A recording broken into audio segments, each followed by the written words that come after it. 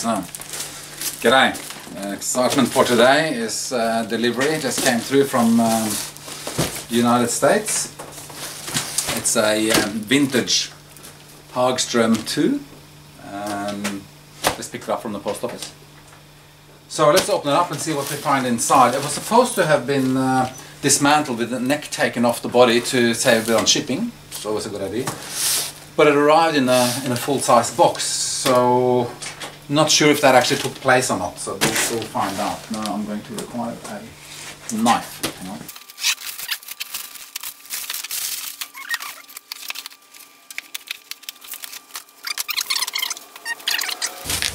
It came in a cardboard box. Personally, I probably would have put a bit of bubble wrap or some more padding. I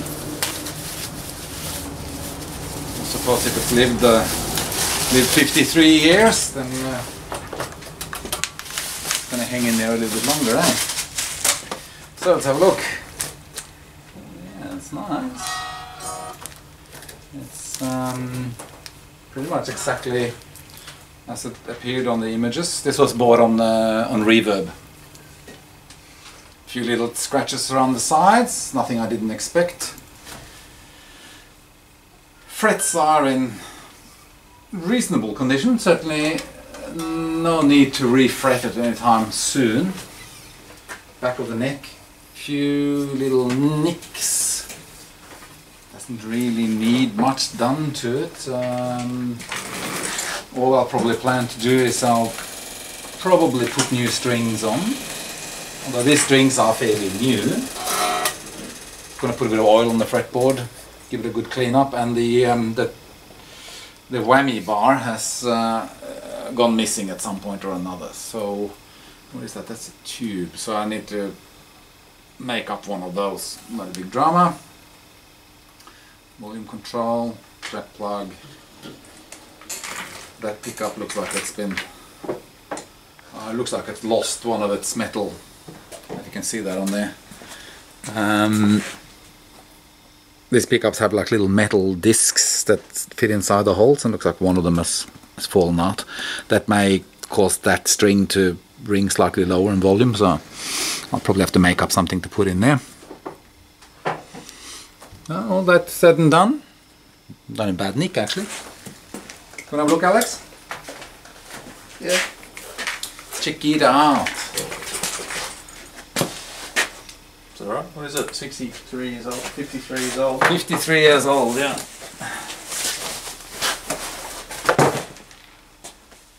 That's pretty good. I mean, they are famous for their nicks, you know. You can actually see the truss rod at the tail end there.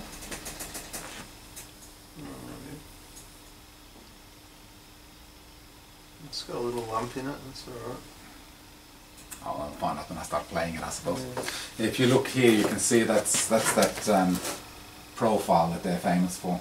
Oh yeah, it's quite exposed there. Yes, you can see the whole. Normally there's a sticker over there, a little metal plate type of thing. And if you can see it on the camera here, you can see the shape of the truss rod in there. That's what makes these necks, well, one would say, world famous. Okay, now that seems quite good. Cool. Okay. I'll check back in when I get ready to set it up. Okay, so I'm just going to take off the and inspect. There's a little bit of scratching in the switches, so going to have a look at what's happening behind the board here. Oh yeah. So that's pretty straightforward and clean. The top switch here is just a kill switch, so that's when you flick that on, it just goes straight to earth. As Alex is saying, that's handy if you're using a clip-on tuner. You can just kill the signal and tune. This switch is scrape a little bit, so I'm going to just apply some switch lubricant and cleaner. And the same with the pot. And then I'm just going to put it back together. There's nothing that needs any changing here. So I'm just going to spray a little bit of lubricant in there. Wiggle the switches back and forth a little bit.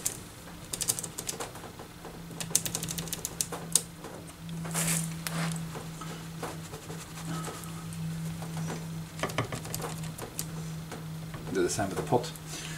The two last switches here, they are just a tone type switch, which affects the tone a little bit. It basically one's a capacitor, the other one's just a resistor, so nothing magical going on. I'm just going to leave all that exactly as it is, I think. And put that back together.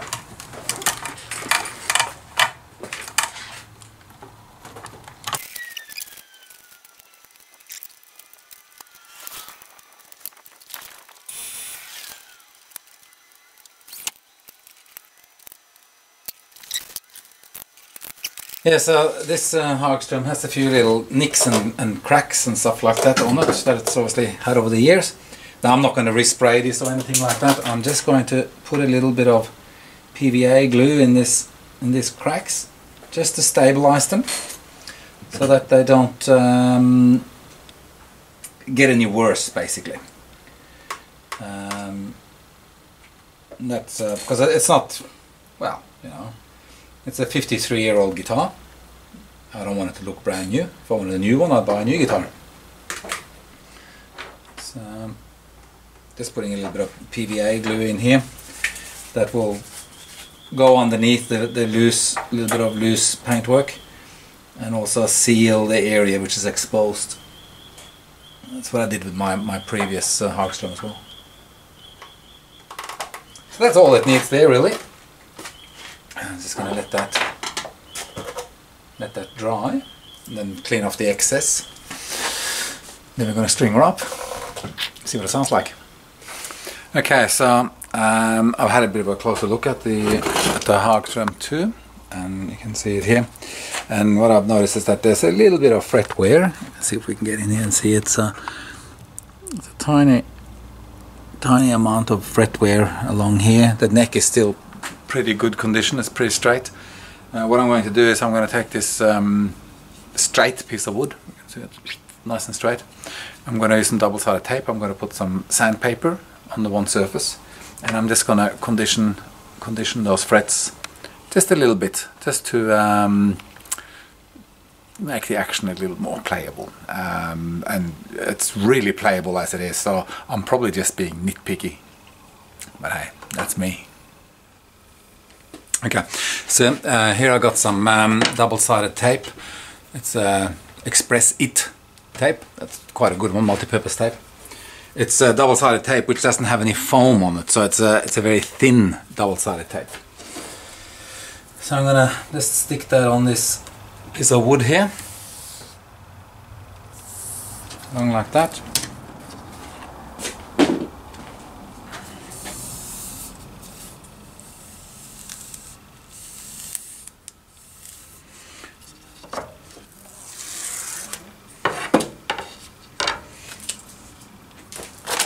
We take the sandpaper. The one I have here is 400 grit. So let's stick that on there, pushing it down onto the tape, and then basically just tear it off and lining it up as well as we can.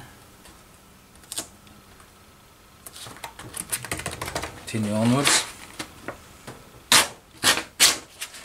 Now we have a emery stick, pretty straight. So this is, you know, not a scientific method. You can go and spend the money on getting your guitar plexed and stuff like that. And some people swear by that. Fair enough. I find that this works pretty good. So now all we need is a bit of patience.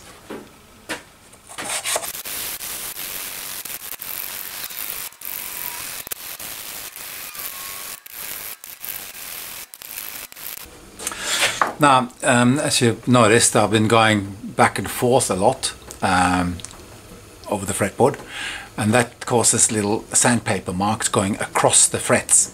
So when you go to bend notes, you'll get a little as it scrapes across these little scratches. So I'm going to finish off by moving back and forth over the frets, so that the scratches become top to bottom. So when you're bending notes, you're not getting that kind of little scrapey sound happening.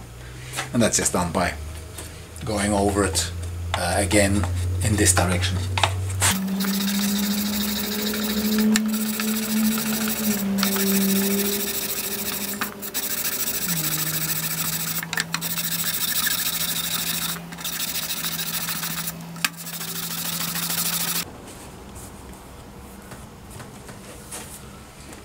Look.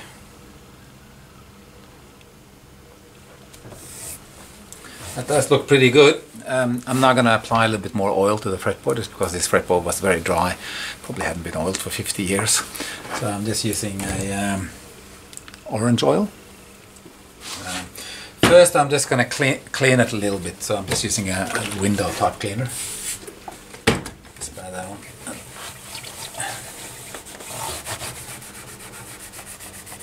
Just get off some of that black metallic dust that was created when we sanded the frets. Okay, that feels really good. So I'm going to be a bit generous with this because, as I said, it probably hasn't been oiled in a long time. So I'm just going to rub that in with my fingers, let that absorb into the timber. Make that all nice and refreshed.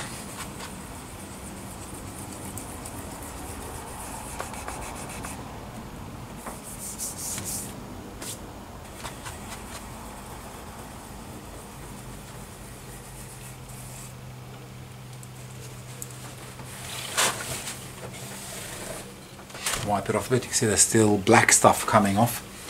So wiping that off with a chain rag. A bit more. Gloop. A bit of a glop there. Doesn't matter. Okay, that's a bit cleaner. Beautiful. I'm rubbing a bit on the back of the neck as well because there was a few chips and things where the varnish had come off. You can see here there's a few little marks, and I've sanded those back a little bit, and I'm just rubbing some, rather than re-varnishing the neck, I'm just rubbing a bit of oil in there to protect it and keep the timber happy. And this is just part of the maintenance of an old guitar. I mean, I do this to all my guitars fairly regularly. It's not something I do once and then forget about it. Every 4 times when I change strings, or every second time, depending on how long it's been. I will give it a good clean down, and a bit of oil on the fretboard, a bit of oil on the tuning pegs, and you know, it's a machine. It's a musical machine. It does need maintenance, just like a car or a lawnmower, depending on what your favorite transportation method is. So yeah, I'm just going to leave that oil now to suck into the timber, probably overnight. Tomorrow I'll come back and I will put new strings on, string it up. I have to see if I can get a metal bar that fits into the truss rod fitting there, because I like the into the whammy bar fitting. Because I haven't got another guitar with a whammy bar. I've never really had one, never wanted one. But since this one has one on there, I thought, well, it might be fun to give it a bit of a go. Because my ultimate plan for this guitar, actually, I want to put my guitar synthesizer on it. Not doing any damage to it. It's just going to be mounted with some double-sided tape or something that doesn't do any damage. And I thought it'd be interesting to see how the whammy bar goes on the synth, because this synth tracks really well. It's a Roland guitar synth, not a new one, it's one of the older ones, but it's got a really good tracking for pitch bend. You can get really delicate little bends out of the synth. So that's my plan for this instrument. Now hopefully tomorrow I'll have it all strung back up and ready to play as an electric guitar without the synth attachment. And tomorrow night there's actually a jam on in Newcastle that I'm hoping to take it to, and maybe I'll bring my camera and I'll actually play a little bit live to see what this thing sounds like up with the good guys. So let's cross our fingers for that one, eh? Okay, well, till tomorrow, which for you will be a second away, but for me it's actually overnight. See how we go.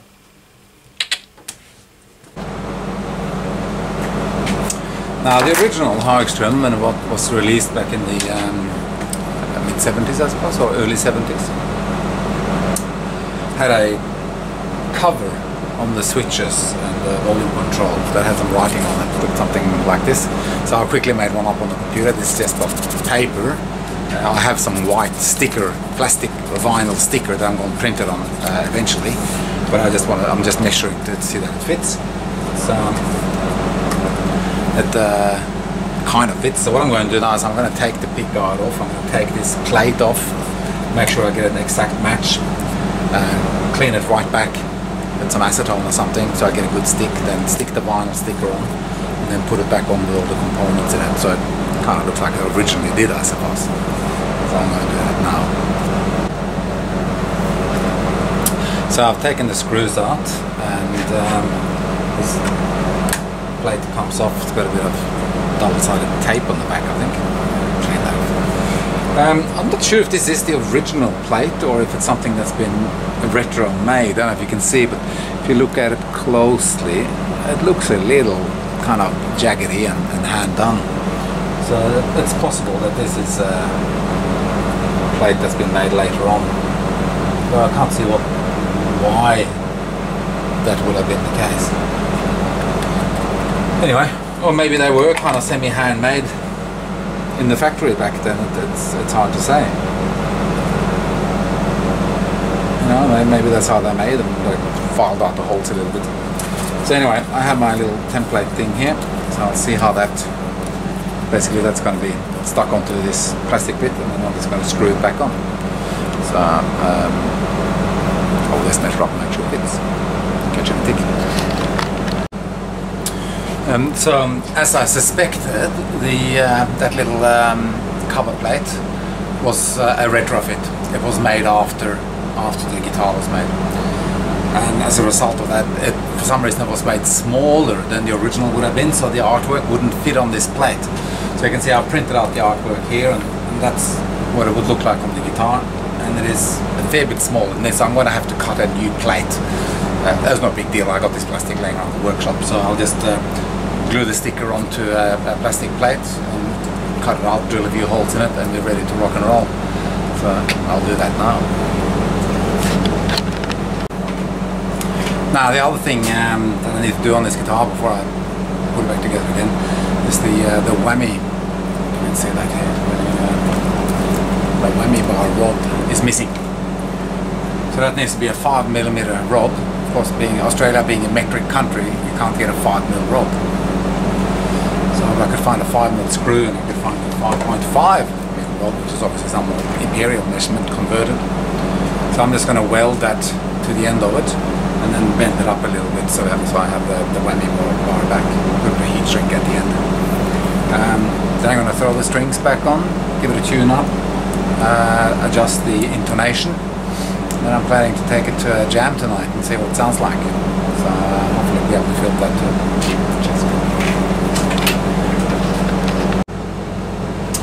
Okay, so now the new plate is on and I've made some kind of whammy bar replacement thing.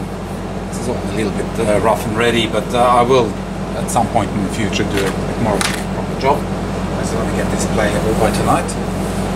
So next thing is to put some strings on. So I've kind of put it all together now. We've got the whammy bar happening, we've got the temporary plastic cover here. It is quite temporary too.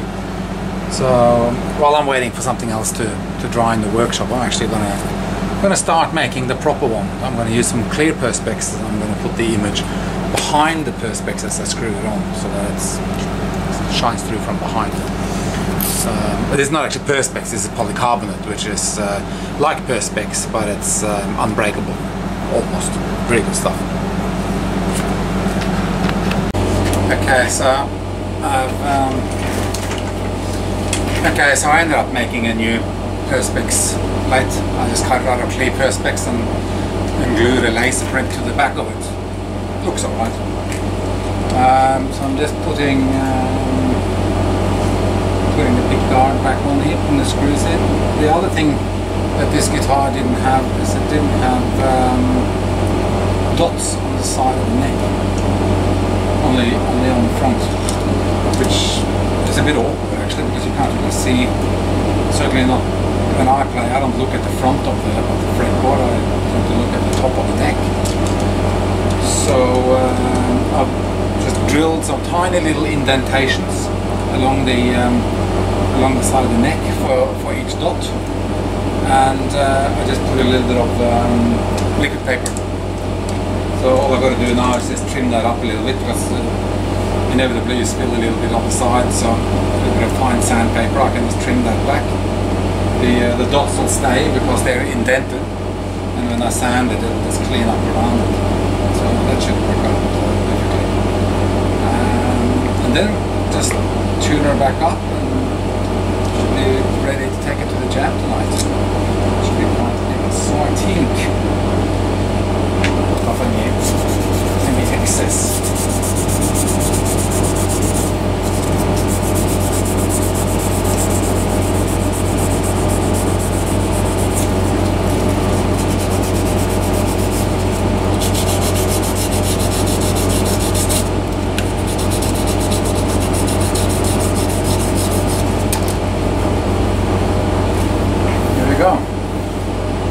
There's your markers on the side of the neck. So that's pretty much it. A string winder here somewhere. Tune it back up.